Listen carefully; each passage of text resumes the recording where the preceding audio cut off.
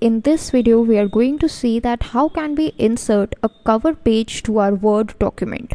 So suppose you have created a Word document, a full-fledged document you have created, and now what you want to do is add a cover page to that whole document. So how are you gonna do that? Let us see in this video. This is a very simple step that you can do. So this is my sample document over here, which is 2 lines of text, but of course yours would be having more.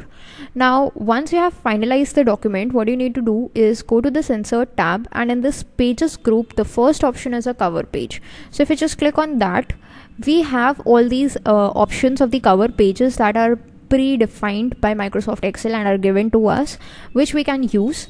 If you want some more cover pages, you can get them from this particular website, that is office.com. If you want to remove the cover page, the current cover page, that also you can do using this particular option.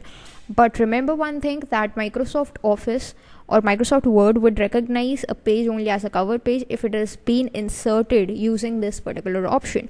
If let's see you have created a normal page and you treat it as a cover page, that won't be recognized as a cover page over here. Okay, so there are these options given to us. Let's just select one. This is a fully editable option that's been given to you. If you just select on this picture, you can just go to the format, you can go to this color, you can just change its colors, you can just change its effects. So basically the changes that you want, if you want to perform any changes, you can make them. Let's just change the document title to sample and the subtitle to add a cover page. Okay, so this is what I have done. This is a cover page that has been added. Here are some additional information that are required. You can add them as well. In case you want to delete the cover page, let's just delete that, remove current cover page, so that cover page would have been removed. That's all for this video. Thanks for watching.